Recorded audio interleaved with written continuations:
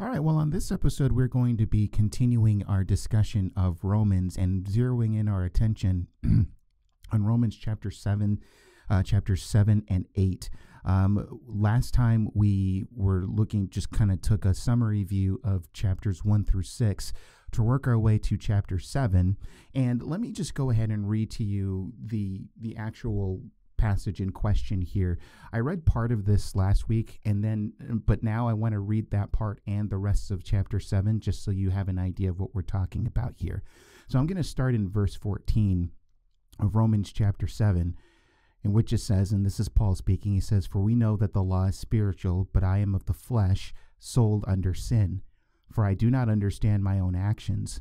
For I do not do what I want, but I do the very thing I hate.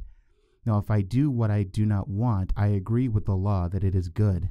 So now it is no longer I who do it, but sin that dwells within me. For I know that nothing good dwells in me, that is, in my flesh. For I have the desire to do what is right, but not the ability to carry it out.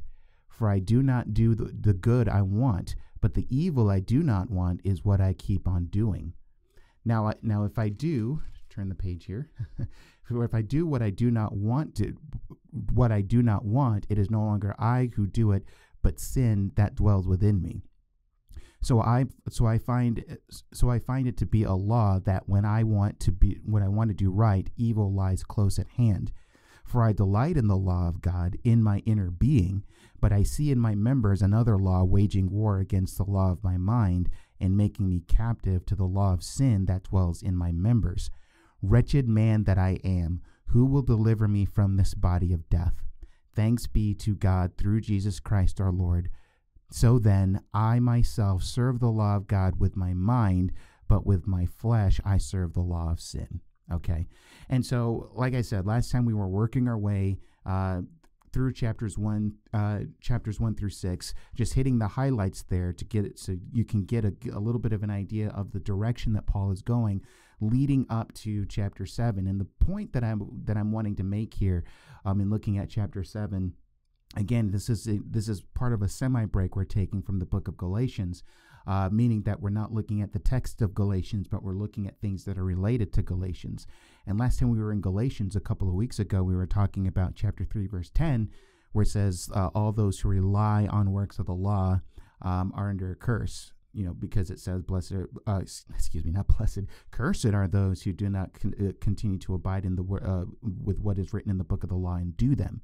Okay, and so in looking at Romans, I want to point out how Paul paints a picture of somebody who essentially is relying on the law and seeing that as their salvation and seeing their works as their salvation, when really all Paul is saying is that the law really doesn't save us, and it really doesn't provide us with anything to give us the ability to save ourselves. It really just shows us what sin is and really how sinful we are. And then he's going to take us through that cycle and saying, I do what I do not want to do, and that sort of thing. And a big part of what we talked about last time, and even what we're going to look at now in this episode, is looking at this in the way that I truly believe that Paul is intending his readers, his audience, to look at this through. And that is the picture of what it looks like for an unbeliever who thinks that he or she is justified by the law. So in other words, I'm going against what I think a large majority of people think as it relates to Romans chapter 7 and that part that I just read to you, in that, they would say that Paul is talking about his struggle as a Christian, and by extension, the struggle that we ourselves as believers in Christ have with sin. And I made the point last time, and will continue to make it now, that mindset, saying that Paul is looking at this through the eyes of a believer and a believer's struggle with sin doesn't make any sense. Okay. And so I don't have time to go through all the specific details in our overview of chapters 1 through 6. So I would encourage you, if you haven't listened to that, to go back to that episode and listen to it again. And if it's been a while, maybe just listen to it again. But I want us to understand here that, Paul's intention is not to show us Christians the struggles that we have and that he himself had as a believer. And in fact, that mindset really just goes against a lot of what he's been saying in the book of Romans up to this point. Okay. And so what I don't want for many of you is to look at Romans 7, looking at it through the lens of a believer and doing what I've heard a lot of Christians doing as it relates to that passage, and with them nodding their heads and saying, yep, that's just kind of me. That's as a Christian. I sin and I sin all the time. And, I want to do good things and blah, blah, blah. But, I'm just a sinner. I'm just caught in that cycle of sin. And I identify with Paul's frustration and everything, and, all sorts of other things that people say as it relates to that passage. And not denying that Christians do sin. Not denying that there are times where we have the full intention of doing the right thing, and then sometimes we slip into doing the wrong thing. I don't deny that either. But Paul's intention here is different. And a lot of the things that we might be thinking of as far as sin in our lives has more to do with what is written, but what Paul writes in Galatians chapter 5, which is different from Romans chapter 7. And if I remember, I'll touch on that and go into that a little bit on this episode as well. But anyway, all that to say, we're going to be continuing on in our look of this passage and looking specifically at Romans chapter 7. We're not going to do an in-depth verse by verse study of this. We are going to look closer at some of the things in Romans chapter 7, because again, listen, we don't have the time to go into minute detail on a lot of things. And really, what I hope to do is get back into Galatians next episode. Okay, that's the goal here. So, but we will look at some of the features here in Romans chapter 7. We'll also answer some of the objections that people on the other side have to this, in saying that this passage can't be talking about the display of an unbeliever who's in a cycle of sin, and that sort of thing. So we'll talk about 2 or 3 of those and answer those as well. So we have a lot in store. I feel like I've already said a lot already up to this point. So we're going to get into this. So a lot of good things in store. I hope you stay with us. My name is Steve Gill, and you're listening to Loving the Scriptures.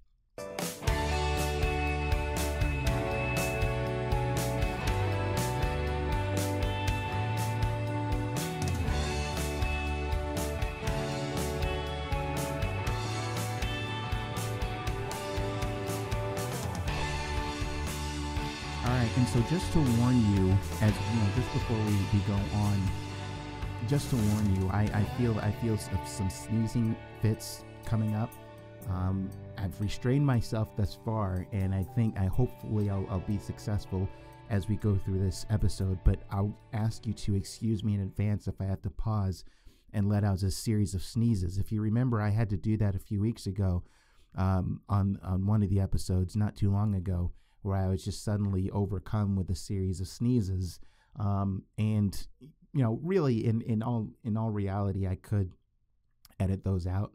But I don't want to take the time to really do that, because I'm not all that great at editing. And, I'm just afraid that when I do, I might make it sound funny, just when I have to cut certain things out and I have to continue things in and what have you. So I just leave those in there.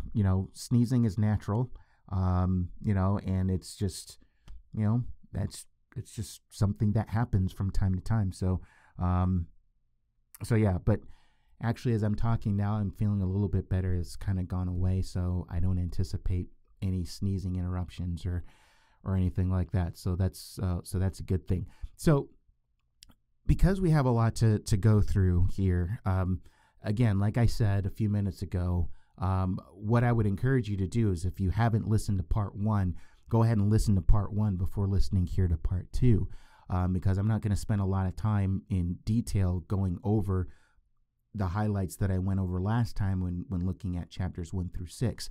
What I do want to do, though, I debated with myself whether I wanted to do this or not earlier, and I think I am going to. I am going to read through chapter 6. Now, I might pause to make a couple of brief comments here and there, maybe, as I read through this. We'll see how this goes. But the reason why I want to read through chapter 6 is because, if you remember last time, I said that chapter 6 is huge as far as our understanding of Romans chapter 7 and what Paul is really trying to get at when he goes into the whole thing of I do what I do not want to do sort of thing. And really what it comes down to is slavery language. And really what it comes down to is distinguishing between two groups of people, those who are slaves to sin and those who are not. And those who aren't slaves to sin, they're slaves to God and slaves to righteousness. Okay, and if we have that as a just kind of something that's at the forefront of our minds as we go into chapter 7, I think you're in a better position to understand what Paul is trying to communicate there in Romans chapter 7. So let me start out. Let's read starting at verse 1 of chapter 6, and it says, "What shall we say then? Are we to continue in sin that grace may abound? By no means. How can we who died to sin still live in it? Do you not know that all of us who have been baptized into Christ Jesus were baptized into his death? We were buried therefore with him by baptism into death, in order that just as Christ was raised from the dead by the glory of the Father, we too might walk in newness of life. For if we have been united with him in his death, in a death like his, we shall certainly be united with him in a resurrection like his. We know that our old self was crucified with him in order that the body of sin might be brought to nothing, so that we would no longer be enslaved to sin. For one who has died has been set free from sin. Now if we have died with Christ, we believe we will also live with him. We know that Christ, being raised from the dead, will never die again. Death no longer has dominion over him. For the death he died to sin once for all, but the life he lives to God. So you also must consider yourselves dead to sin and alive to God in Christ Jesus. Let not sin therefore reign in your mortal body to make you obey its passions. Do not present your members to sin as instruments of unrighteousness, but present yourselves to God as those who have been brought from death to life, and your members to God as instruments of righteousness. For sin will have no dominion over you, since you are not under law, but under grace. What then? Are we to sin because we are not under law, but under grace? By no means. Do you not know that if you present yourselves to anyone as obedient slaves, you are slaves to the one whom you obey, either of sin, which leads to death, or of obedience, which leads to righteousness? But thanks be to God that you who were once slaves of sin have become obedient from the heart to the standard of living to which you were committed, and having been set free from sin, have become slaves of righteousness. I am speaking in human terms because of your natural limitations. For just as you once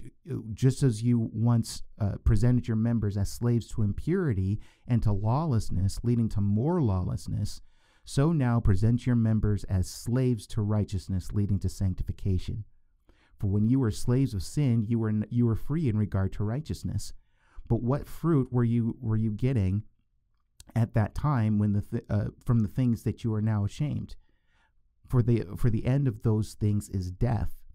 But now that we have been set free from sin and have become slaves to God, the fruit you get leads to sanctification, and its end, eternal life.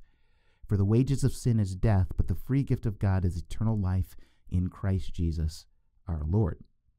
Okay, so hopefully you see, and again, one of the big things that I majored on here was the fact that Paul's making a distinction between what type of slavery there is. There's slavery to sin, which he says leads to death, and there's slavery to God, which leads to righteousness. Okay, and specifically in verse 22, it says, "But now that you have been set free from sin and have become slaves to God, the fruit you get leads to sanctification." And again, I want you to hang on to that. The progressive transformation into the likeness of Christ, into the image of Christ. That's what we get. We have become slaves to God. The fruit you get leads to sanctification, and its end, eternal life. So the distinctions that he makes here are pretty clear. And as you go into chapter 7, I think it becomes all the more clear. Basically, again, he's been saying that you are not slaves to sin. If you are in Christ, you have been set free. Okay, he talks about being slaves to sin, which is the old way, and he says that we have been set free, which indicates that we were slaves at one point, but now that we've been set free, therefore we are no longer slaves to sin. This is very, very important so that to understand what Paul is getting at in Romans chapter 7. Now, we did go into the first 6 verses of chapter 7, and I want to reread that again, starting in verse 1, where he says, "Or do you not know, brothers, for I am speaking to those who know the law, that the law is binding on a person only as long as he lives? For a married woman is bound by law to her husband while he lives, but if her husband dies, she is released from the law of marriage. Accordingly, she will be called an adulteress if she lives with another man while her husband is alive. But if her husband dies, she is free from that law, and if she marries another man, she is not an adulteress. Likewise, my brothers, you also have died to the law through the body of Christ, so that you may belong to another, to him who has been raised from the dead, in order that we may bear fruit for God." Now remember, bearing fruit for God, that's the purpose of everything that's going on here, what we're talking about here. We've died to the law so that we can belong to another, so that we can belong to Christ. Why? Why do we want that? In order that we may bear fruit for God. Okay. Now, how do we bear fruit for God? Well, Paul is going to make it clear we can't bear fruit for God on our own, because we have a sin nature that will do that. If you're under the law, and you don't have Jesus Christ, your sinful nature really has dominion over you and will not allow you to bear fruit for God. I mean, essentially, that's what he's going to demonstrate, okay? In verse 5, he says, for while we were living in the flesh, which, again, he's looking back to the old way of life, how things were. He says, our sinful passions aroused by the law, now that's important, were at work in our members to bear fruit for death, okay? Now, remember, we're talking about this whole thing about bearing fruit for God and bearing fruit for death. Remember, and I pointed this out last time, that at the end of chapter 6, he talks about this whole thing of bearing fruit. You know, what fruit were you getting at that time from the things that you are of which you are now ashamed? For the end of those things is death. But now, verse 22, that you have been set free, in other words, no longer slaves, now that you've been set free from sin and have become slaves to God. So you see the distinction that's being made there. The fruit that you get leads to sanctification and its end, eternal life. That's what Paul says earlier in verse 4 when he's talking about bearing fruit for God. Whereas before, he says, before that time you were bearing fruit for death. Now, verse 6 of chapter 7, he says, but now we are released from the law, having died to that which held us captive, so that we serve in the new way of the Spirit and not in the old way of the written code. And like I told you last time, verse 6 is incredibly, incredibly, incredibly important to understand, because what Paul is going to proceed to do, he's made the distinction here at the end of verse 6. Now he's going to demonstrate what that's all about in the rest of chapter 7 and in chapter 8. Chapter 7 is going to talk about what it looks like to be under the old way of the written code. Chapter 8 is going to talk about the new way of the Spirit, okay? And in case you didn't catch it, I think there were a couple of times last episode where I got those things mixed up, and that's just misspeaking. I know, hopefully you know what I was trying to say and what I was trying to communicate, but I think that there were a couple of times where I said the old way of the Spirit and the new way of the written code. I got that backwards. No. It's the new way of the Spirit as opposed to the old way of the written code, okay? And so that's what we're dealing with here. Now, I don't remember. I think I may have made the connection with what we saw there in verse 6 to something we saw at the end of chapter 2. Remember where he's talking about the circumcision that's inward as opposed to a circumcision that's outward and physical. And remember in chapter 2, verse 9, he says, but a Jew is one inwardly, and circumcision is a matter of the heart. Listen, by the Spirit, in other words, the Holy Spirit, by the Spirit, not by the letter, okay? And I think in a certain sense we get the same substance here in chapter 7, verse 6, where he's talking about we serve in the new way of the Spirit and not in the old way of the written code. And really, if you think about it, I mean, doesn't this in some way go along the lines of what we see in Ezekiel chapter 36? Now, Ezekiel 36 is a passage that I think a lot of Christians are familiar with. So I'm not going to be bringing up anything here that's unfamiliar to a lot of people. A lot of us are familiar with Ezekiel chapter 36. 36. And then when you look at verse 26, it says, I will give you a new heart and a new spirit I will put within you, and I will remove your heart of stone from your flesh and give you a heart of flesh. Now listen, verse 27, and I will put my spirit, in other words, the Holy Spirit, I will put my spirit within you and cause you to walk in my statutes and be careful to obey my rules. Okay, now that's what happens when somebody is transformed and when they have the Spirit. And so a lot of people like to quote Ezekiel 36, and I would agree with them in just the outlook on what's being laid out there in Ezekiel 36. But then for some reason, when we get to Romans 7, we look at Paul saying, I do what I do not want to do what I hate to do. And we say, yep, that's our reality as believers. Like, wait a minute. But you have that, and then you have Ezekiel 36, where he's talking about, I will remove your heart of stone and give you a heart of flesh, and I will put my spirit within you, and I will make you, lead you to follow my rules, as it says there. I don't want to butcher that again. What is he say? And I will put my spirit within you and cause you to walk in my statutes and be careful to obey my rules. That to me sounds like the new way of the Spirit.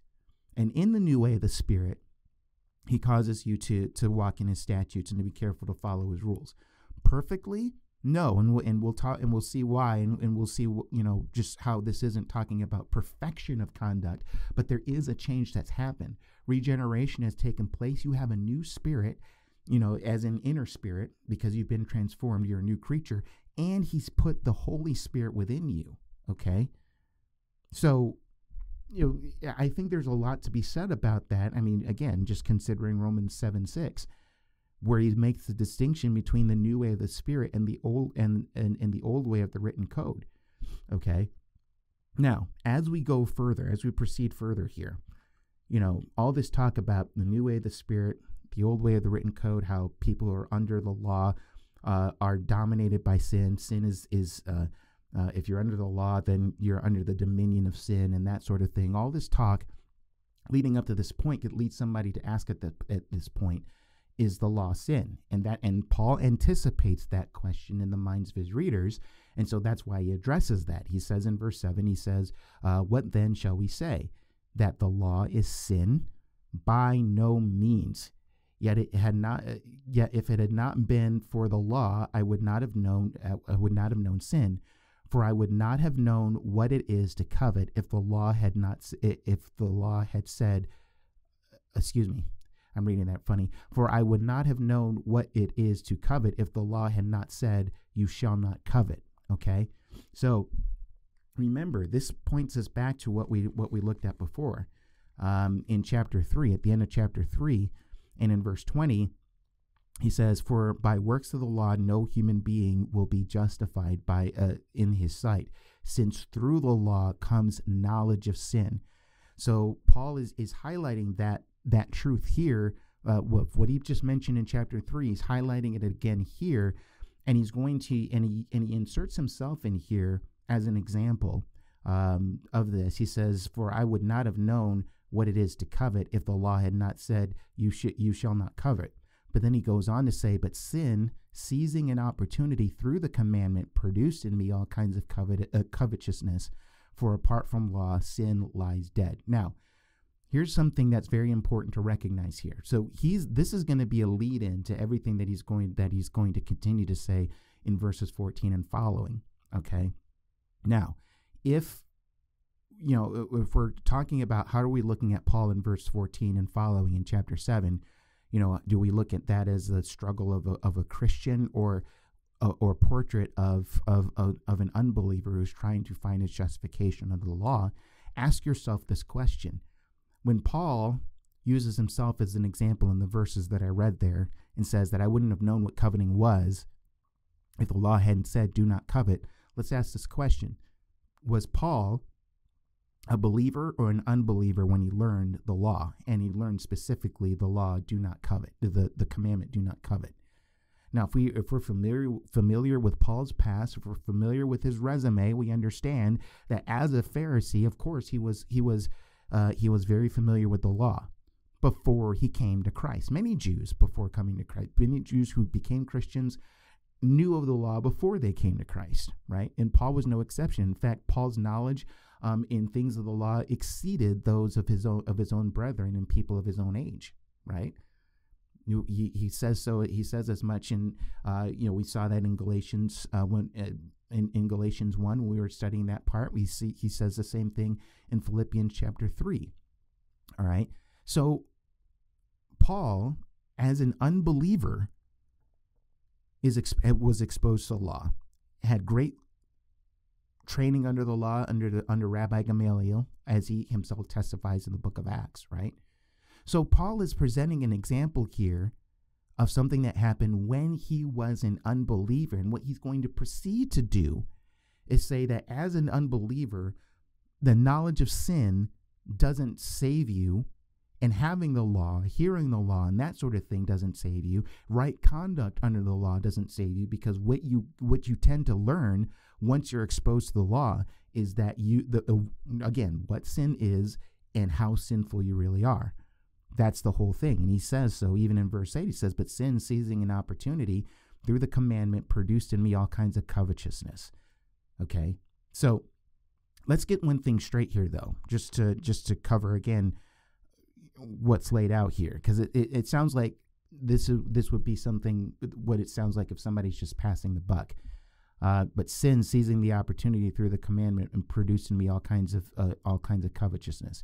Later on, he's going to say, and you might have noticed it as we read through, that he says, it's no longer I who do it, but it's sin. It sounds like somebody who's passing the buck. No, it wasn't me. It's not me. It's sin. Blame sin.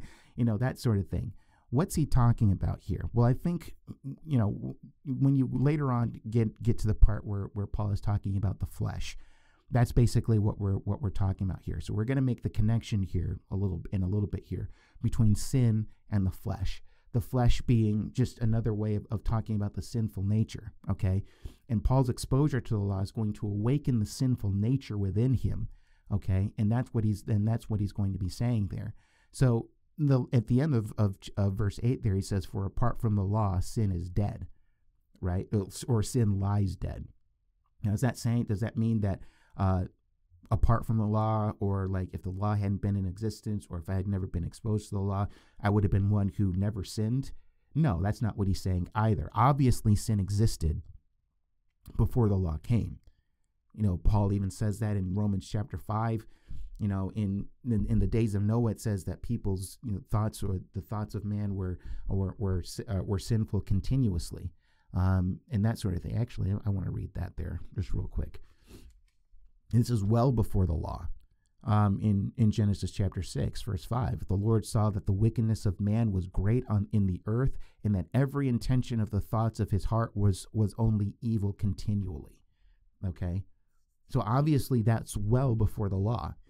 And so, we know that before the law, sin existed. So the fact that Paul says that sin lies dead isn't him saying that, sin wasn't a thing before the law. What he's saying, though, is that what the distinction that he's making there is of awareness. When he's talking about sin coming alive and that sort of thing, it has to do with the awareness that he now has of sin. Again, of knowing what sin is, in a very explicit way, because the commandments are saying, you shall not do this, you shall not do this, you shall not do this, you shall not do this. And he specifically uses the example of coveting. He says, I wouldn't have known what coveting was if the law had not said, do not covet. But now that I do know what coveting is, sin just kind of springs to life. And really, when he talks about this, it's in a way as to demonstrate just how sinful and how wicked of a person you are. Even when you're exposed to that which is good, you and your sinfulness springs to life and saying, I want to do the opposite of that. Okay, let's continue on here. Verse 9, he says, I was once alive apart from the law. And again, that's just his way of saying, I thought I was doing okay, before exposed to the law. But when the commandment came, sin came alive, and I died. The very commandment that promised life proved to be death to me. For sin, seizing an opportunity through the commandment, deceived me, and through it killed me. Okay, so again, all of this has to do with a matter of awareness. In fact, he's gonna lay that out in verse 13. But I want you to notice here verse 12. He says, "For the law is holy, and the commandment is holy and righteous and good." And I think that's very important to highlight that point there, and what Paul is actually saying there. That's kind of a summary verse to answer that question that might be hanging around in people's mind. It says, "Is the law sin?" And Paul is saying, no, it's not. The law isn't bad. The law isn't sin. Sin is sin. I am sinful. My flesh, nothing good, resides in there. Nothing having to do with the law. This isn't speaking anything against the law. So therefore, he's saying in verse 12, so the law is holy, and the commandment is holy and righteous and good. And I think that's important to lay out there, because I think people can get the impression that because there's so much emphasis on law versus grace, law versus faith, and making the distinctions between those two, saying that through the law no one is justified, and that sort of saying all these things that are true and biblical. I think a lot of times we think, okay, maybe even on an unconscious level, we think the law is bad. But Paul wouldn't be one who says that the law is bad. He says the law is holy and the commandment is holy and righteous and good. I think that's important to understand that, because we think of anything of the law, and I think a lot of times many Christians automatically think, oh, the law is bad. That's, stay away from law. It's grace, grace, grace. Yes, it is grace, grace, grace. But remember what he said before. He says that we uphold the law. Now that's talking about after we come to Christ. Again, perfectly? No. And not even totally on our own, because again, we've been justified. And part of that justification is that Christ lived under the law and kept the law perfectly when we weren't able to. So when it comes to justification, the imputation of righteousness to our account, the righteous requirements of the law are met in us, not because of us, but because of him, because of Christ. Okay. And so we uphold the law. But even so, we think about the law. We think about do not murder, do not commit adultery, that sort of thing. Are those things good? The prohibition of those things, is it good to not murder? Is it good to not commit adultery? Of course. So the law is good. Don't be careful not to fall into a trap of thinking, okay, law bad, grace good. Law is bad if we're talking about using that as a means for salvation, but the law itself isn't bad. When it says do not murder, do not covet, do not commit adultery, those are good prohibitions in the law. So the law is not bad. But what the law does, it shows us just how bad we are. Okay? Verse 13, it says, "Did that which is good then bring death to me? By no means.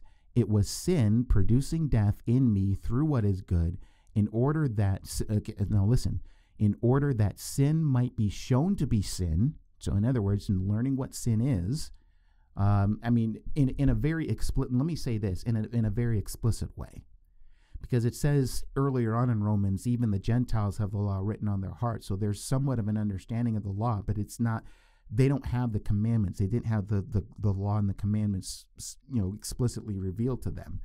But when we do, when the Jews do, and even when, if you were to approach a Gentile and saying, hey, if you kept the 10 Commandments, ideally what would come from, ideally, because it doesn't always happen, but ideally what you would want is for somebody to see that and they say, man, I haven't kept this, I haven't kept that commandment, I haven't, so forth and so on. So they have an awareness of their sin, as it says there, in order that sin might be shown to be sin, and through the commandment might become sinful beyond measure.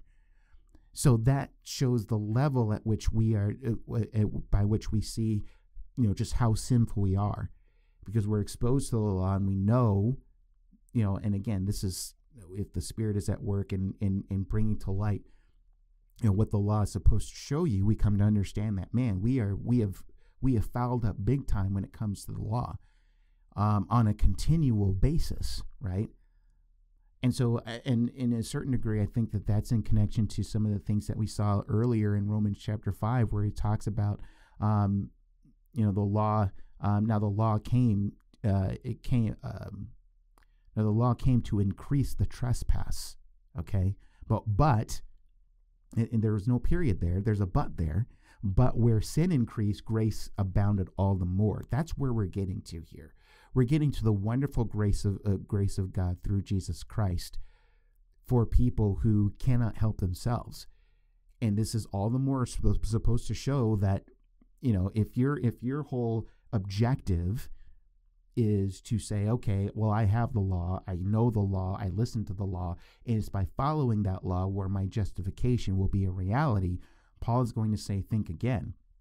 The law came to increase the trespass, and I see a certain sense of that here, where it says what it just said there, and through the commandment might become sinful beyond measure. We come to an understanding of just how sinful we are. And Paul is going to even take that further and is going to demonstrate that in his further explanation in verses 14 and following. Now, verse 14 is where I started reading at the beginning of this episode and reading through the end of chapter 7. So here's where we get into the whole I do what I do not want to do and that sort of thing. And when you read that really fast, it does sound kind of confusing, but hopefully you see what Paul is trying to say here. So if we're seeing all of this for what it really is, are you starting to see here how this being an explanation of Paul as Paul's struggle with sin as a believer really doesn't make a lot of sense? Again, going back to verse 6, what he's doing now, based on what we saw in verse 6, he's going to be talking about the old way of the written code here in the rest of chapter 7 and what that looks like, versus the new way of the Spirit in chapter 8, okay? So in verse 14, he says, for we know that the law is spiritual, but I am of the flesh, sold under sin. Now notice he says, for we know this.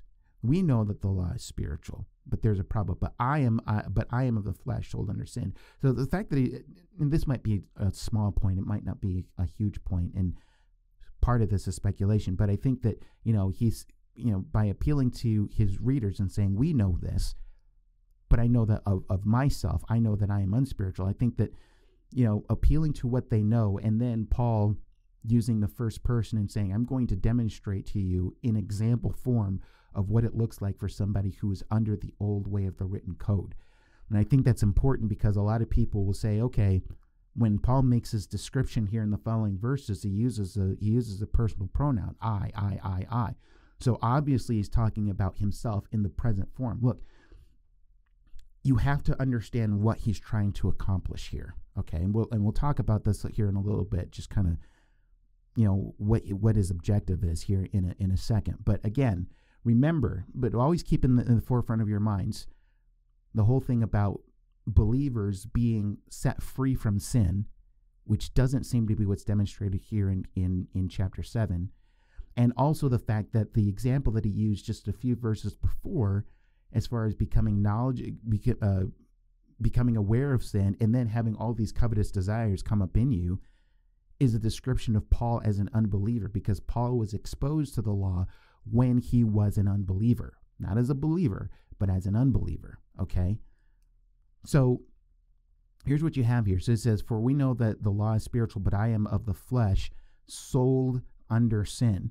Now, the word sold there in the original would lend to this idea, and this by no means shouldn't be any surprise given what we've seen in chapter 6. But the word implies in that verse that sold under sin is sold under slavery to sin. Okay, that's the idea. That's the idea of that word sold there, sold under sin. So what Paul is laying out here again is slavery language. So this to me is a huge point to make in making the point and making the case that Paul is not talking about his own experience as a Christian with his struggle with sin. Because if he's saying, I am sold under sin, again, what did we just see in chapter 6? In chapter 6, he says, but now that you have been set free from sin and have become slaves to God, So again, if you're not a slave to sin, you're a slave to something else, and that something else or someone else is a slave to God. He says, and even before, he says in verse 14, for sin will have no dominion over you, since you are not under law, but under grace. But again, we just read through all of chapter 6 before, earlier on in the episode. And again, you saw the distinguishing marks that he was making between those who are believers and those who are unbelievers. Those who are believers have been set free from sin. So if that's the case, as Paul clearly lays out in chapter 6, then how can he, in chapter 7, be saying, for we know that the law is spiritual, but I am of the flesh, sold under sin. In other words, sold as a slavery to sin. After Paul has been making the point in all of chapter 6 that if you are in Christ, you've been set free from sin. You see? So this can't be Paul talking about his own experience or the experience of a Christian with sin. It can't be. But what he's doing is that he's making a demonstration of what the old way of the written code, what that looks like. Okay? And listen, when we make examples of things, if we use things or we talk in an example form, we do this sometimes as well.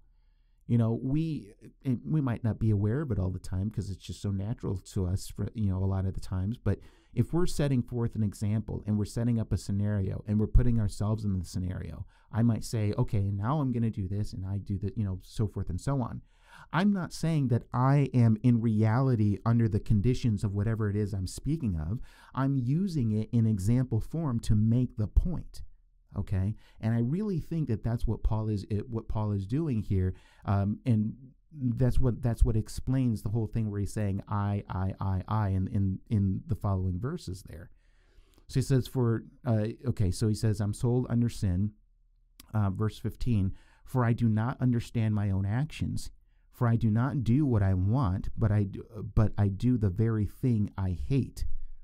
Now for if I do what I do not want, I agree with the law that it is good.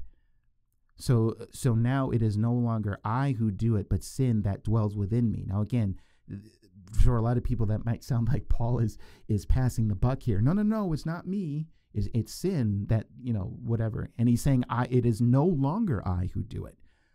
Okay. Now, what's he saying there? That seems to imply that he was doing it before, and now he's saying it is no longer I who do it, but it's sin that's living in me.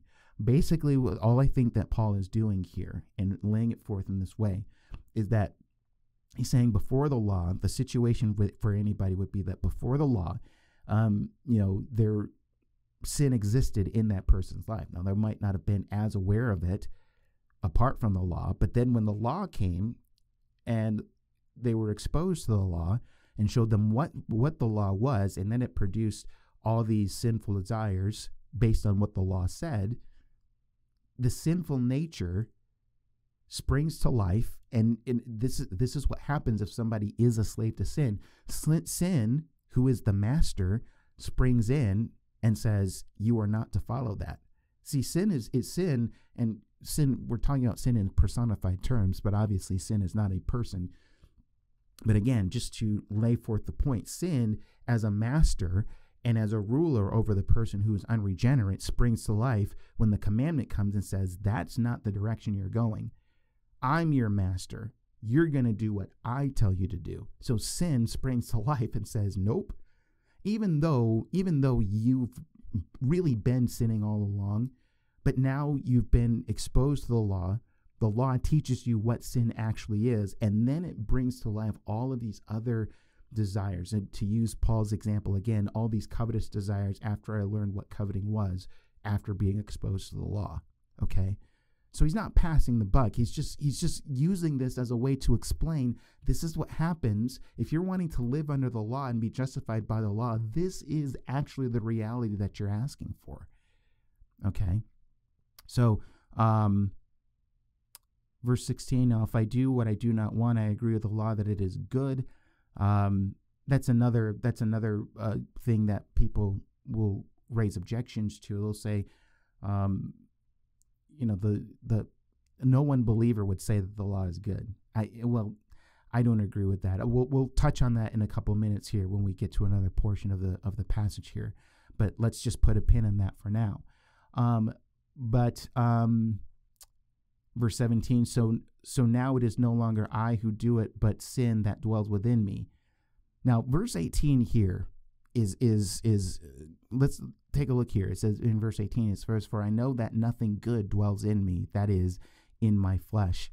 For I have the desire to do what is right, but not the ability to carry it out." Now, a couple of things. This is another area where people will say, well, this can't be Paul. Whoa, dropped the mic, kind of went topsy-turvy there. My apologies. So people will say this can't be Paul talking about the unbeliever, because again, he's using the personal pronoun I, and he's saying, for I know that nothing good dwells in me, that is, in my flesh. Okay. And so the thought will be, well, an unbeliever can't make that admission that nothing good dwells within his flesh. I would tend to disagree. Especially if we're looking at this from a Jewish perspective. Because again, back in chapter 2, he says, now, if you call yourself a Jew, consider this. And he goes through this whole thing. And so a lot of what he's been saying has had a Jewish, sort of understanding to it.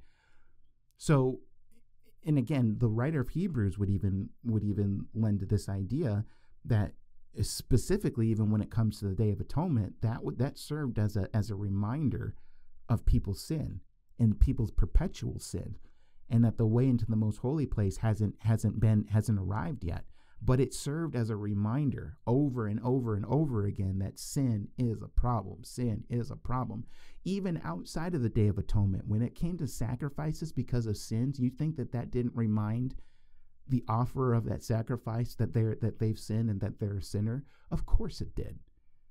To certain levels, at certain degrees, I think that many of the people in the Jewish world understood that there were certain elements of them that were not good, or that nothing good dwelled within them. Okay, I mean, I think to say that an unbeliever wouldn't say that is kind of, you can't really go that direction, because again, you have to understand the context of what's being talked about here from a very Jewish perspective. And again, Paul is appealing in a lot of ways to the Jews, and even at the beginning of chapter 7, he says, "For I am speaking to those who know the law." Those who know the law, most of them would be Jews. I think some Gentiles would know too. Perhaps not as well, but I mean, that's another speculation that we don't need to get into right now. But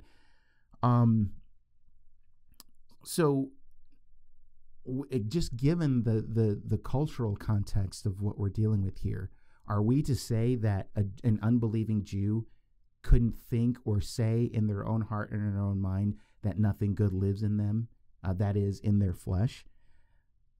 I don't think that's too far gone. That's what the sacrificial system was supposed. Well, one of the things, not the exclusive thing, but one of the things that the sacrificial system was supposed to demonstrate. That's one of the things that was supposed to be shown to that Jewish worshiper, is that you are sinful, and restitution needs to be made, right? But aside from that, though, I mean, that's just one point, but that's really not the main point that I want to make as it relates to that. Beyond that, though, what we have to understand here is what Paul is actually trying to communicate here in this portion and in the rest of chapter 7. Okay, what you have going on here. Well, let me. This is a good time to use the example that an example that I was eager to use here, as it relates to all of this. And this is a good time to actually just kind of do a shameless plug for my book, Signs of the End, which I hadn't done in a while, the shameless plug. So maybe I should do it now here, because I'm going to bring this into discussion. My book, Signs of the End, What Did Jesus Say About His Own Return and the Events That Point to It? A book about Jesus' words to his disciples in the Olivet Discourse. You can get that at Amazon.com or BarnesandNoble.com. I've been leaving the the actual web page, the direction to go to that in the episode descriptions. But I did a shameless plug for my book in just about every episode when we were going through the book of Revelation, and even just the general eschatological topics, the episodes where we were doing that. But anyway, now that we have that shameless plug, those of you who have either listened to the podcast on eschatology that we did not too long ago, or read my book, or maybe did both, understand where I come from in that whole discussion. How I lean more towards amillennial. Well, I don't lean towards, I embrace it. I think that that's the best way to look at scripture. But I embrace amillennialism, and so therefore this book takes that perspective. I approach the Olivet Discourse from that perspective, and I don't believe in the dispensational premillennial understanding of the end times. Now, with that being said, let's say that somebody were to present you, let's say that you're somebody who's listened to my podcast, you understand where I stand on eschatological matters, but you haven't read my book. And somebody presents to you a sentence from my book and uses that sentence to say that I am one who believes in the dispensational premillennial understanding, and that I'm somebody who believes that there is an actual 7-year tribulation period. I don't believe that there's an actual 7-year tribulation period. I believe that there will be increasing tribulation, but again, that's a totally other topic. Those of you who are new to the program might hear me say all of this, and you might drop your jaw and think that I've gone crazy. That's unfortunate if that's your reaction, but those of you who are faithful listeners know where I stand on that. So if somebody comes to you, and let's say they present this sentence, and I'm reading this from my actual sentence from my book, and they present this sentence to you that says, once the Holy Spirit is taken out of the way, then the man of lawlessness comes, thus kicking off the 7-year tribulation period. And they say there, you see, somebody who is amillennial wouldn't write that sentence in there. They wouldn't, so Steve has to be a dispensational premillennialist. He has to be. Because or at the very least, he believes in the 7-year tribulation period. Because, it says right there, it's written there as a statement of fact, seemingly. Once the Holy Spirit is taken out of the way, then the man of lawlessness comes, thus kicking off the 7-year tribulation period. Now, anybody who would read the book and even would read that particular sentence would understand that what I'm doing within that entire paragraph is not laying out statements of fact about the end times, but I'm in the process, in that area where that sentence shows up, I'm in the process of explaining what dispensational premillennialists believe. Okay? I'm not stating my own thought on what I think is eschatological reality. I'm saying this is what dispensationalists believe. And even in previous paragraphs, and even paragraphs after that, you get the sense that what I'm in the process of doing is explaining what dispensational premillennialists believe. And that's what you would get when you read through that. So just taking something and saying, well, no amillennialist would say that. So because he said that, that must mean that he's a dispensational premillennialist would be somewhat silly to do. And I would say the same thing here. The example isn't exact, but it's very similar to the point that I'm trying to make here as it relates to Paul's words here in chapter 7. Where he says, I know that nothing good dwells in me, that is in my flesh. To automatically say, well, a believer wouldn't say that. Well, based on what I said a few minutes before, I'd say, maybe rethink that. But even so, beyond that, what you have to understand is what Paul is actually in the process of doing.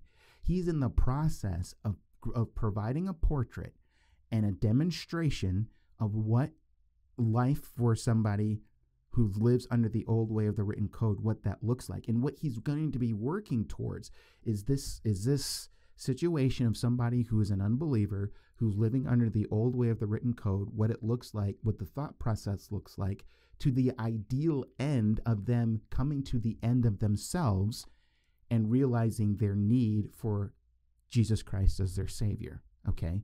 Now, in Paul laying this out and going and taking us in that process, this isn't him saying that this is what happens for everybody who identifies themselves as people under the old way of the written code. Obviously, that's not the case. Right? Just look at the New Testament Gospels. Look at the Pharisees. Look at the Sadducees. We obviously know that that's not the case.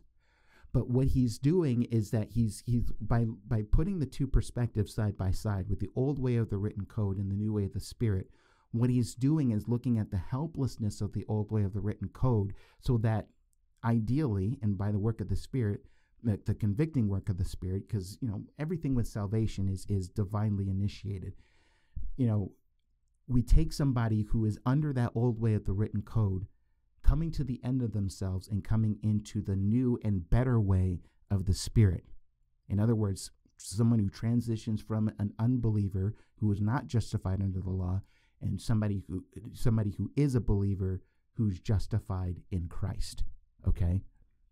And so when he says there, "For I have the desire to do what is right, but not the ability to carry it out," why does he say that? Well, he goes on to explain that in verse 19, because his way of trying to do better has proved to fail over and over and over again. So he's able to make that statement in verse 18 because his utter inability to live up to the requirements of the law have failed over and over again. Verse 19, because I do not do the good I want, but the evil I do not want is what I keep on doing. That's why he says there's something good that lives within me.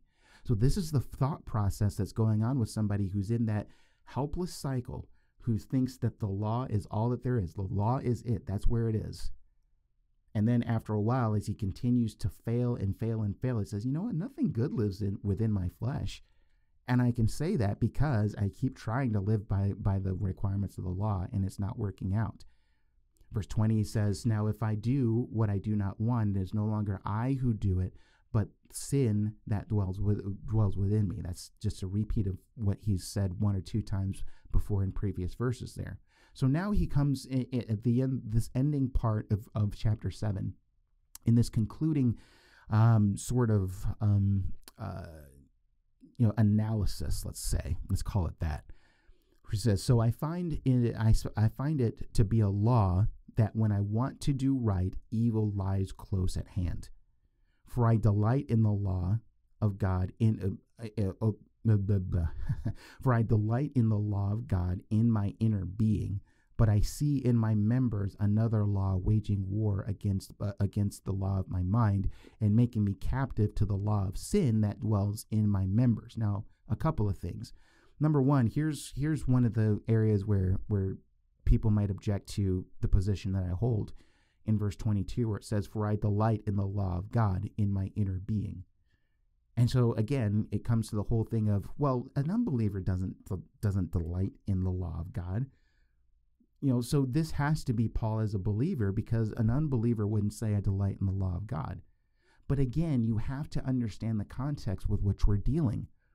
If we're dealing with predominantly Jews who are trying to live under the law, and even if we're talking about the case of Judaizers, which isn't the case here in Romans, but even so, if we're talking about Galatians, we're talking about Jews who are trying to convince Gentiles that the law is where it's at. Okay? You might have people say, Gentiles saying, okay, if that's what it is, then I want to do what is right, and I delight in the law because I'm being told that it's through the law that I become closer to God. But whatever the case, even if we're just looking exclusively here within the Jewish context, of course you would have Jews of all sorts who are religious and who would say that they delight in the law. If time travel were possible and I were able to jump into my DeLorean and go back to the times of Christ, or even around then, maybe even before, maybe even a little bit after, and tour Jerusalem and other places in Palestine and talk to Jews, and I were to take a poll, and I were to ask, and I was to ask religious Jews this question: do you delight in the law? Do you honestly think that a large majority of those people say, no, I don't delight in the law at all. I can't stand the law. I despise the law. The law, yuck. I can't stand it. Do you think that the typical religious Jew at that time would have said that? No, they wouldn't have. The law is all that they've known. The law is what they grew up on. They delight in the law. A lot of people were very passionate about the law. Okay? So again, it's a matter of a context and what we're dealing with and who we're dealing with. I mean, we even are exposed to this whole thing where Paul says, I mean, if you were to flip forward in Romans to chapter 10, in verse 2, where he says, for I bear them witness that they, and he's talking about Jews, just regular Jews, they have a zeal for God. Now, wait a minute, though. So are we going to say then that these Jews that Paul is talking about who reject Christ are actually really believers? Because no unbeliever would have a zeal for God, right? No one would we really say that? No. Many Jews had a, and even Paul says, for I bear them witness that they have a zeal for God. But what's the problem though? But not according to knowledge. So it's a zeal, but it's a misplaced zeal. They say they have a zeal for God, but it's not based on knowledge. So it's a zeal that at the end of the day really doesn't do any good. Right? So you can't say, somebody could easily say an unbeliever wouldn't have a zeal for God. Well, who are we talking about here? Are we talking about religious Jews? Well, yeah, religious Jews who didn't know Christ had a zeal for God. And in the same way, I think you could say that religious Jews who didn't know Christ have a delight in the law of God. But the thing is, they say the law is actually where it's at, and through the law is where my justification is. And that's not the case. Think of it like this. Even outside of the Jewish world, whether we're talking about ancient or present, you ever heard somebody say that there are going to be a lot of religious people in hell? Do you agree with that statement? I do. There are a lot of people who, they say, I go to church, I attend Sunday school, I do this, I do that, I get to charity, blah, blah, blah. And at the end of the day, they end up in hell. Why? Because it really wasn't about God. It really wasn't about Christ. They never surrendered to Christ. I mean, even Jesus said in Matthew chapter 7, many of you will say to me on that day, Lord, Lord, did we not prophesy in your name and drive out many demons and so forth and so on? And he's going to say, I never knew you. Depart from me, you workers of lawlessness, right? But they were doing religious things, right? I think many of us would agree, and again, this doesn't even have to be reduced only to the Jewish world, just even outside of that world, outside of that realm, we'd say that there are many religious people who are in hell. Now, would we say that these were people who just say, things of God, God, Jesus, yuck, just whatever? Not necessarily. And so hopefully you see what I'm saying here. I mean, the mere fact that many of us believe that there will be religious people, and by religious people, I mean people who live their lives with religion, may go to church and do all sorts of things, but have no concept of life in Christ or anything like that at all.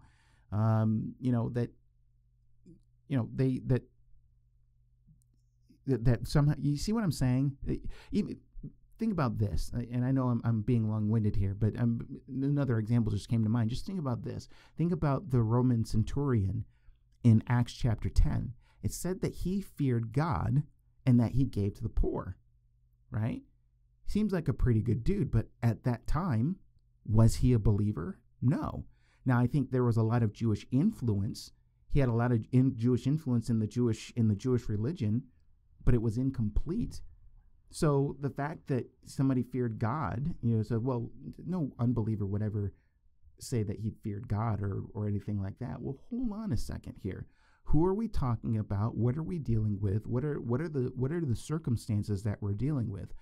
We think about unbelievers and we have this mindset, this idea in our mind and say, okay, an unbeliever. We have the militant atheist, or you just have the people in the West or in the United States who go about their daily lives. They cuss up a storm. They beat their spouses. They do all sorts of, all these things. They sleep around. They do drugs, and our imaginations go wild. and we imagine us bringing up the things of God to them, and them laughing in our faces and saying, get away from us. We don't want to hear about God or the things of God and that sort of thing. And so therefore, when we're exposed to something like this here, where it says, for I delight in the law of God, we automatically think, oh, an unbeliever wouldn't say that, because we only have one thought of a view of what an unbeliever would look like or how an unbeliever would behave. But you can't do that, okay? What has Paul been pointing out and throughout this whole process as we've been going through this whole thing in Romans?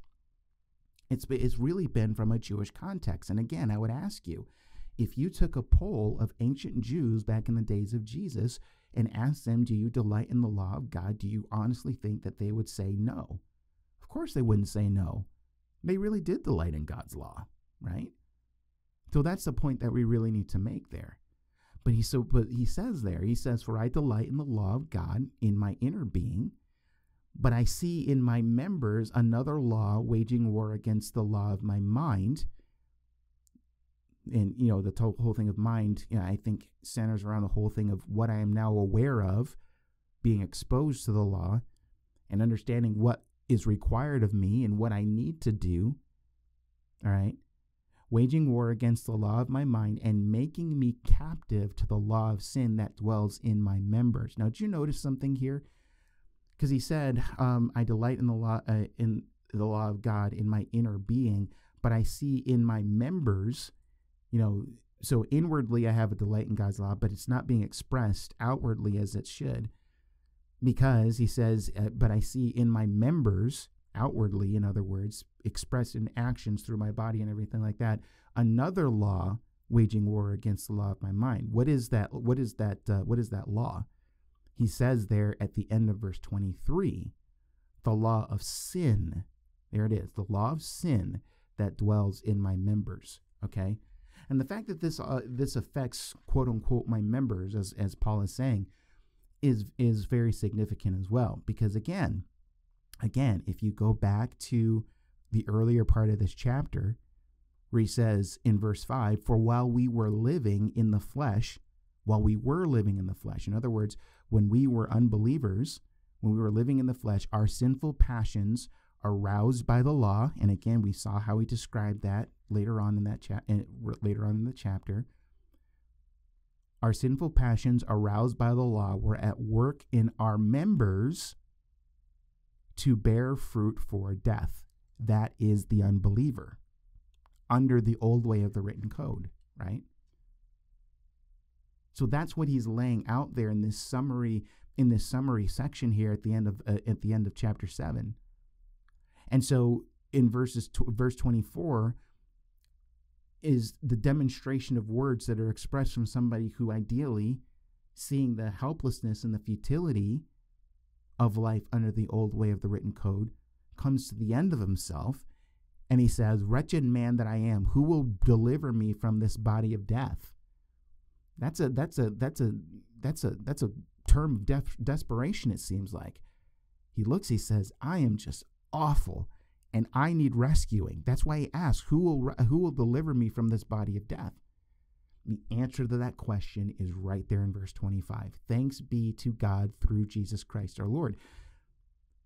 Jesus Christ has been the point of this whole thing, folks. Salvation in him, justification in Christ, and not by the law. That's the point he's been making this whole time.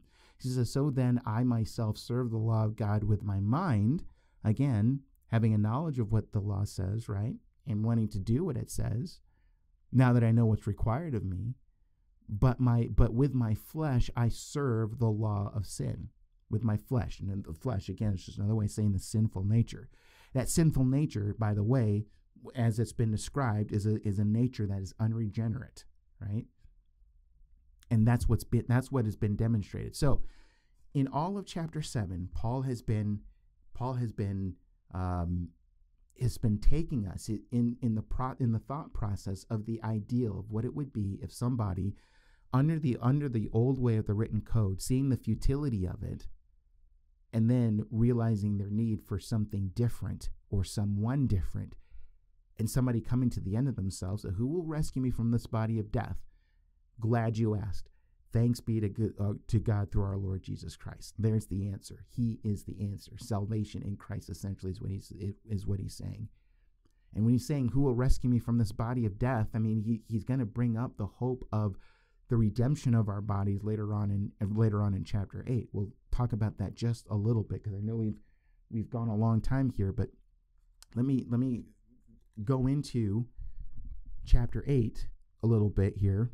And I don't think we have to spend as much time here, but hopefully if we read through a lot of this stuff here, you'll see the point that's being made here. So remember what I said. In verse 6 of chapter 7, we're talking about the new way of the Spirit versus the old way of the written code. And if you remember everything that we talked about last time, leading up to that point, and even a lot of the stuff that we've talked about now, we understand that we're talking about a distinction between a believer and an unbeliever. Okay? And so now, when laying out the whole thing of the old way, the new way of the Spirit versus the old way of the written code, he demonstrates what the old way of the written code is all about. Now we get into chapter 8, and he highlights the new way of the Spirit. So he says, there is therefore now no condemnation for those who are in Christ Jesus. Now listen, for the law of the Spirit of life has set you free in Christ Jesus from the law of sin and death. So remember, listen, all of this is in Christ Jesus. For the law of the Spirit of life, right? There's the Spirit. So now we're getting into the new way of the Spirit. And that law of the Spirit of life has set us free. What does that mean? That goes back to what we've been talking about in chapter 6, that if you are a believer and if you're in Christ, you are no longer a slave to sin. You've been set free in Christ Jesus, right? From the law of sin and death. What have we been talking about in chapter 7? The law of sin and death. So if we've been set free from the law of sin and death, and the law of sin and death is what's been demonstrated in chapter 7, how can Paul be talking about his experience with sin as a believer? You see what I'm saying? He's highlighting the distinction of the new way of the Spirit now, after talking about the old way of the written code. Verse 3 of chapter 8, he says, For God has done what the law, weakened by the flesh, could not do. Now, why was the law weakened by the flesh? Because, again, all the law did was make you aware of sin, and then it brought up all these sinful desires. Remember Paul's example of covetousness. I learned what coveting was through the law, but all these covetous desires came up within me. And then he says that sin seized the opportunity to, so forth and so on. We went through all that whole thing. The law. So God did what the law was not able to do. The law was weakened by the flesh, because the flesh, again, if you're in the flesh, you're under the dominion of sin. And if you're under the dominion of sin, sin is your master, and your master calls the shots and tells you what to do. Weakened by the flesh could not do. By sending his own Son in the likeness of sinful flesh, and it's not saying that he himself was a sinful man. He came in the likeness of sinful flesh. In other words, he came in as a man, right? And if you look at places like Hebrews chapter 2, it says that he had to be made like his brothers. In other words, he had to be made like flesh and blood. So I keep pausing here. Let me go back to the beginning of the sentence here. So by sending his own Son in the likeness of sinful flesh, and for sin, he condemned sin in the flesh, in order that the righteous requirements of the law might be fulfilled in us.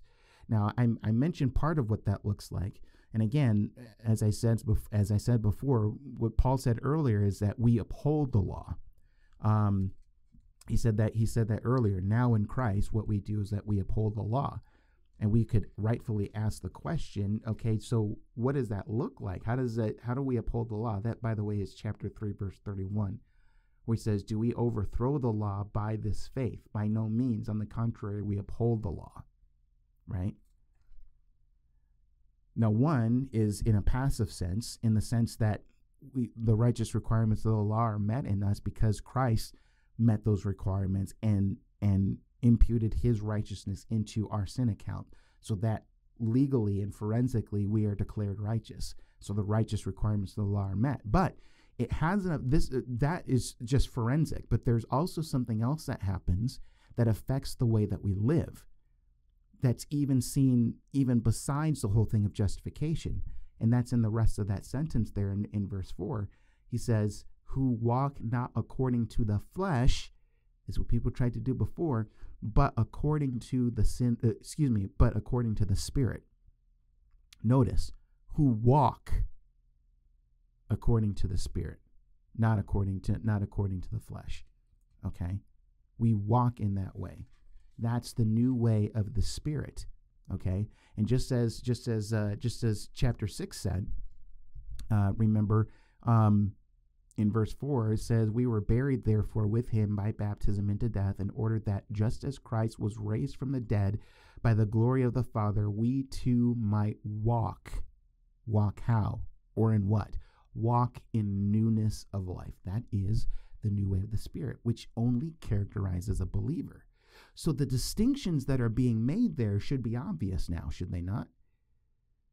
Paul in chapter 7 was talking about the old way of the written code. Here in chapter 8, he's talking about the new way of the Spirit. By the way, he says in verse 9, you, however, are not in the flesh, but in the Spirit, if in fact the Spirit of God dwells in you. Now listen, rest of the verse.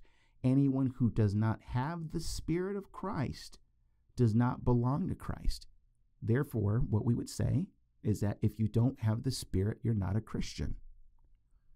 Now, if you have come to Christ and you are a Christian, then you receive the Holy Spirit, right?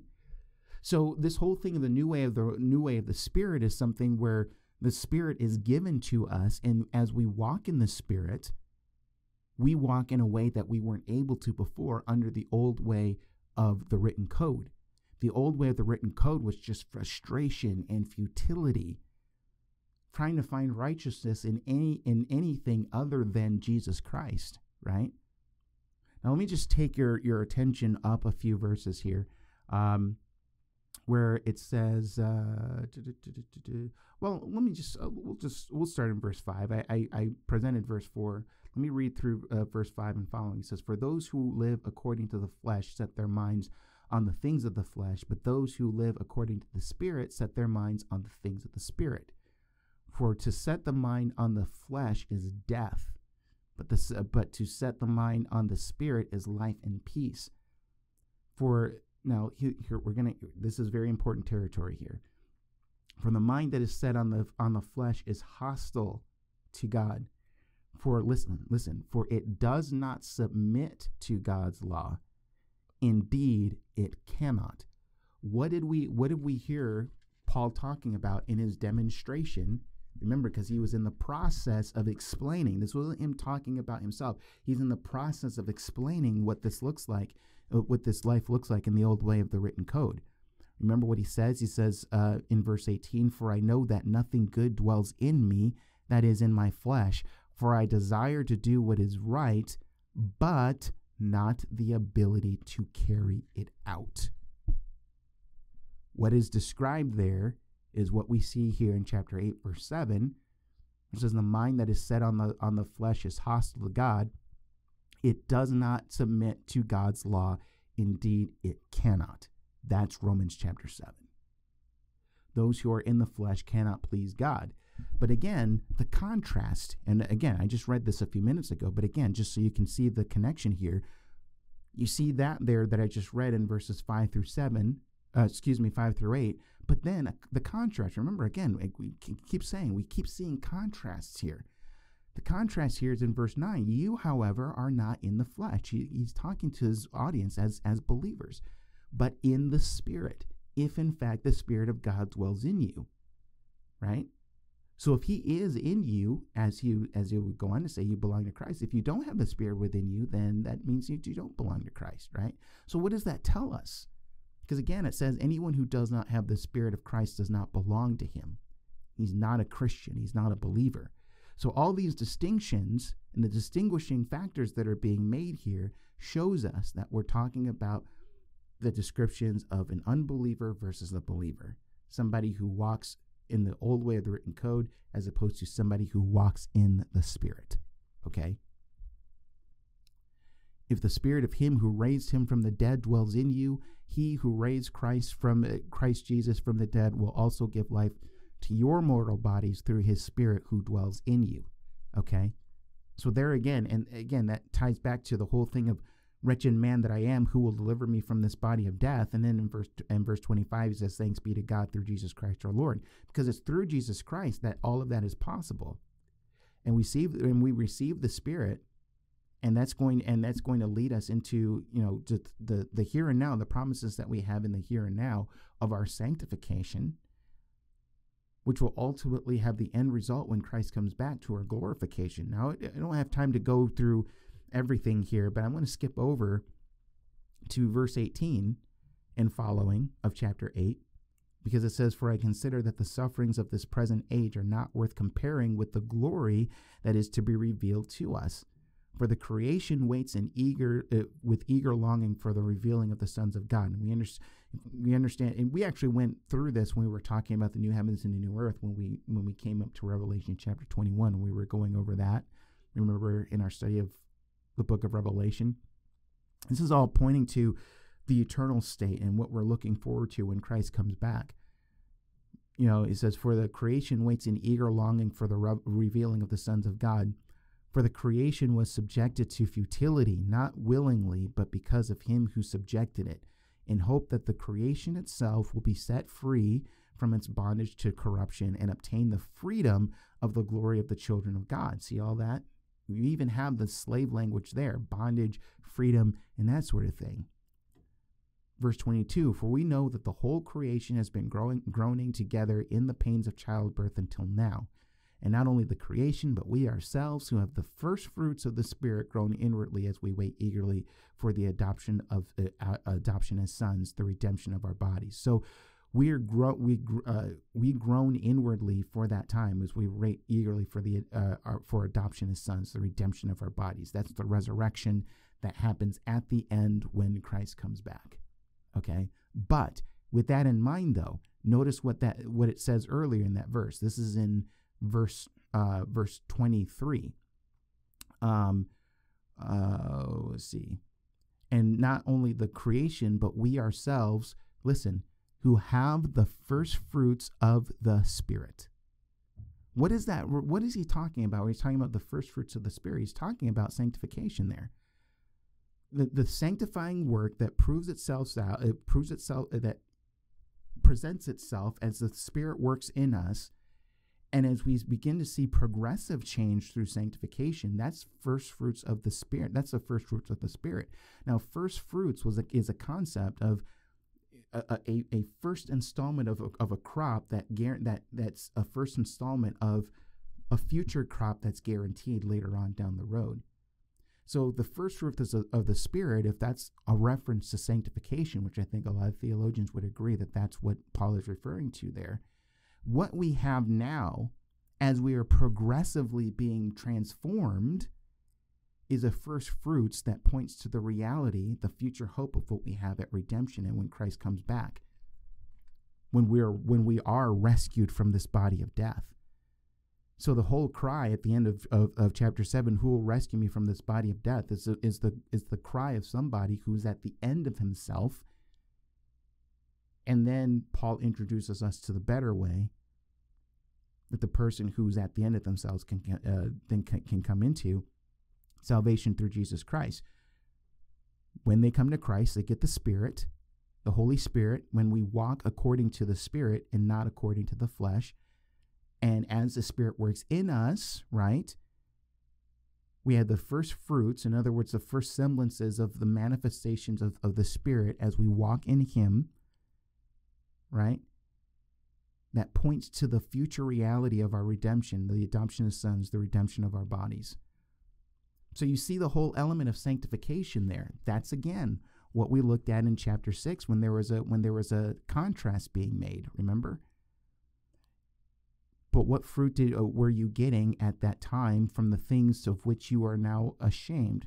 For the end of those things is death.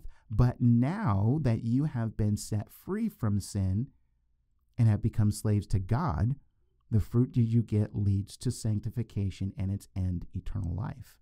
Okay? Now, the fact that we have the Spirit, and we're almost done here. Again, like I said, this I wanted to bring these things up to to show you, just kind of, again, it kind of gives us more of a vivid picture of what we're dealing with here in Galatians, especially as it relates to what we saw a couple of weeks ago in verse 10. But I want you to notice something here as well, and this is in the passage that we're gonna look at next time when we get back into the book of Galatians. But in verse, let's see. Let me start in verse 13. It says, Galatians 3, in verse 13, it says, Christ redeemed us from the curse of the law by becoming a curse for us. For it is written, cursed is everyone who is hanged on a tree. Verse 14, so that in Christ Jesus the blessing of Abraham might come to the Gentiles, so that we might receive the promised Spirit through faith. Okay? So do you see the connection there? And notice, and again, in Romans it talked about how we no longer walk according to the flesh, but we walk according to the Spirit. Okay? And that's how the law is fulfilled. Again, not perfectly. We're not claiming perfection here. The perfection is not going to come until the redemption of our bodies.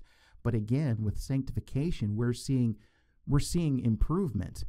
Now, sometimes, as our main teaching pastor said in a sermon last week, it feels like 2 steps forward and 3 steps back. I get that. I understand that, and that's not to deny that at all. That is certainly a reality. But again, what we see here, though, is that instead of, in chapter 7, we see somebody who's in the futility of living under the old way of the written code and just trying to live according to the requirements of the law and falling every time. In the Spirit, we actually see progress. We see progressive sanctification. Again, if it's progress and it's not something that's immediate, obviously we're going to have moments where we slip, where we fall, where we sin, and that sort of thing. So again, we're not talking about perfection. And that's really what you get into in Galatians chapter 5. And I just want to point this out really quick here, because it's Paul is going to talk about this whole thing of the Spirit. But he says, but I say walk by the Spirit, and you will not gratify the desires of the flesh. Now take that verse compared to everything that we talked about in Romans. If we're talking about somebody as described by Paul in chapter 7, if indeed we're talking about a description of somebody who's walking in the old way of the written code, or actually, let me put it this way. Instead of Paul painting himself as a helpless Christian, seemingly, who says, I just wanted you right, but I just keep failing and failing and failing and failing, I would just say, why doesn't Paul just take his own advice here in Galatians 5:16? But I say, walk by the Spirit, and you will not gratify the desires of the flesh. You know why that doesn't come up in the discussion at that point in Romans chapter 7? Because he's describing the unbeliever who doesn't have the Spirit. And if they don't have the Spirit, they can't go by something like what we see here in Galatians chapter 5, right? Now, there is a struggle. And I think that there is a difference here between a struggle and slavery. Much of what Paul is majoring on in Romans chapter 6 and chapter 7 is slavery. If somebody is a slave, they, in a broad sense, you're not really talking about struggle. Technically, maybe there is a struggle. You're struggling for freedom, but your master is just stronger than you, right? If we want to put it that way, perhaps, maybe. I don't know. I have to think about that a little bit. But here we're talking about in Galatians chapter 5, there is an acknowledgement that there is a struggle. In verse 17, it says, for the desires of the flesh are against the Spirit. Notice the Holy Spirit, whom the believer has and the unbeliever doesn't have.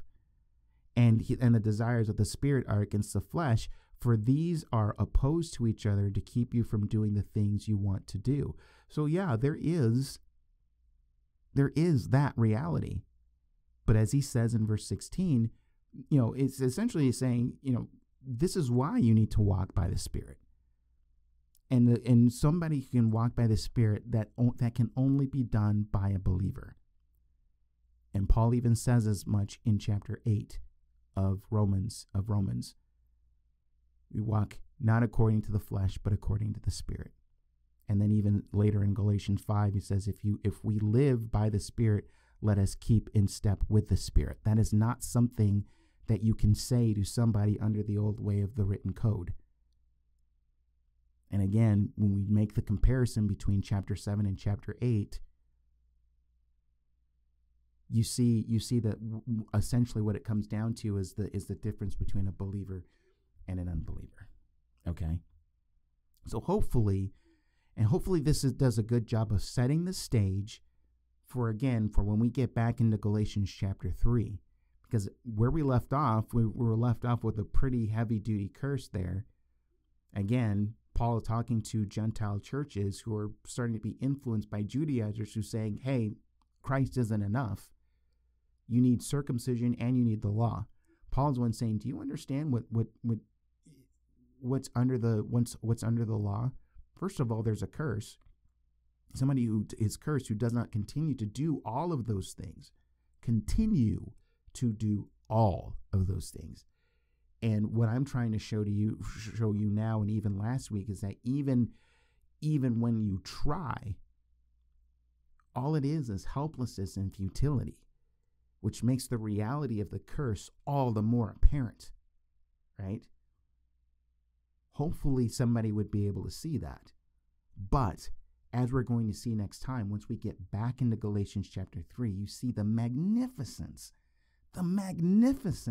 of salvation in Christ because of what Christ has done. It's beautiful.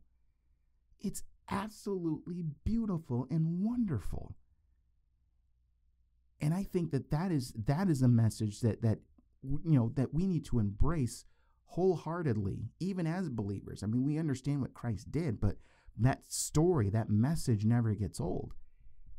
And I prefer that story over what a lot of people are being convinced to believe in Romans chapter 7. Oh, I'm just a helpless Christian. I sin all the time. I do what I do not want to do. No, leave that off. That's not describing you. Again, not saying that you're perfect, not saying that there aren't times where you feel like you're in that cycle of sin, but you do have the Spirit and you do have that command. Because you have the Spirit, you can be somebody who walks by the Spirit. And Paul said in Galatians 5, if you walk by the Spirit, you will not gratify the desires of the flesh. And that doesn't sound like somebody who's in a helpless state. Okay?